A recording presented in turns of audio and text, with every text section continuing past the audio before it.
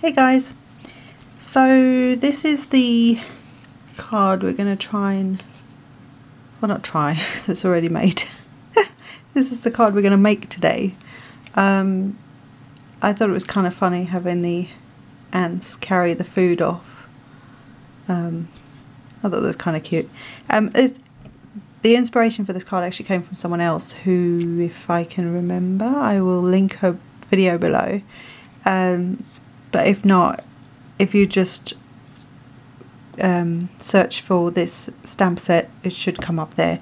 And I think she'd done like a picnic table and used one of Lawn Fawn's. There is a little stamp set that has little ants and that in the stamp set. So she made this whole picnic scene and the ants carrying things off. So I took total inspiration from her. So this is not, the card's different, but the idea is totally hers. So yeah, so I'm going to show you what we need for this. I think I'll just let you know about the cardstock quickly. This is this is So Saffron by Stampin' Up, and it measures 11 by 4 1/4, scored and folded at 5 1/2. This piece is one of the new colours, or new to me anyway, which is and I can't remember what it's called. Bahama Blue? No? Balmy Blue. Anyway, it's just a lovely light blue. So you could have any, it doesn't have to be Stampin' Up. You can have, it's just a really nice pale yellow with a nice pale blue. The blue is basically the sky, so that's the idea behind it. This is Pear Pizzazz down here. It's one of my new favourite greens in Stampin' Up, and I'll show you what I've used to die cut everything. This is, I want to say this is Whisper White from Stampin' Up. It could be the thick version as well, but again, it doesn't. You don't have to have that specific brand. It's just you're trying to create sky, grass, fence. That's the idea. So, as always, I'll insert the colour names of the Copics that I used for the images, and I'll also insert the bit where I colour the images in. I'll get to those in a minute. So the stamp set is Let's BBQ by Lawn Fawn, and it's quite a sweet little set. It's I don't know how old. It's quite an old set, but all the images come sort of just plain, like without the faces on it, and then there's a load of little faces all over that you can stamp on them to create this fun little, just a bit of fun on the images. So that's what I've done on pretty much every image because I can't help it because it's so cute. So, you know, the burger's got it, the mushroom's got it, the hot dog, the barbecue itself has got it. And then on the inside, the ketchup bottle and the other mushroom, the sort of separate mushroom, he got that too. So they all got faced. Is that a word? Is that a way to say it? I don't know. Anyway, so they come without the faces, and then you can add the faces in yourself. But I think it's a very cute stamp set. And again, it's a nice stamp set if you need something for a masculine card. It's barbecue and it's food. So, you know, what man doesn't like that? Or woman.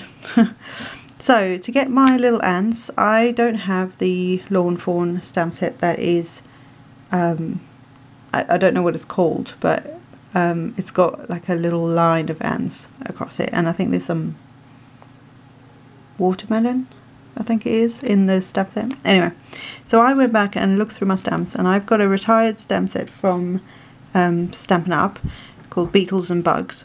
And I love this thing because this to me is a very, again, a masculine thing. You can do this for little boys or little girls that like bugs, but you know, like birthday cards, that kind of thing. Or you could use it around Halloween, anything like that. But I like this set, so I had to have it. But on here, there is actually a little ant. So that's the little guy that I use to create my trail, so that they're walking off with the food. So to create the grass, I used, like I say, Pear Pizzazz, and I've used it just on 2 different like depths of paper. I actually used 1 sheet and cut it either side, just varied the height of the grass. And this is the grassy border. This is the straight one. There is a few now that Lawn Fawn have. There's a set that come with 3 sort of squiggly ones, and then there's I think a set of 2 or 3 that come with sort of curved grass. So use what you have. Then this is the picket fence border, also by Lawn Fawn, and I used the fence, and I was going to use what would go across this part of the fence, so it would sit across there, and I totally forgot to stick it on, so we're not using that. But I just thought I'd show you that, because there is actually, I cut it out twice, but there is actually this little, it's like a stitched border sort of thing, which you could do if you have some stitched border dies. You could easily make your own version onto some sort of picket fence type die set if you've got it. But like I say, I totally forgot to actually stick them on. And this is kind of neat because it also comes with a little gate, so you could always, depending on the scene you're creating, you can create this little sort of gate that can open, or a double gate that can actually open, and then you can have something sort of the other side of the gate, if that makes any sense. Right, so that's basically it. I used VersaFine Onyx Black, which is a very crisp, very intense black ink, and I like this for, even though it takes a little while to dry, I like it for things like sentiments. And the only other thing I actually added was a couple of little, you know, like old school, like when we were at school, we used to make little birds like this.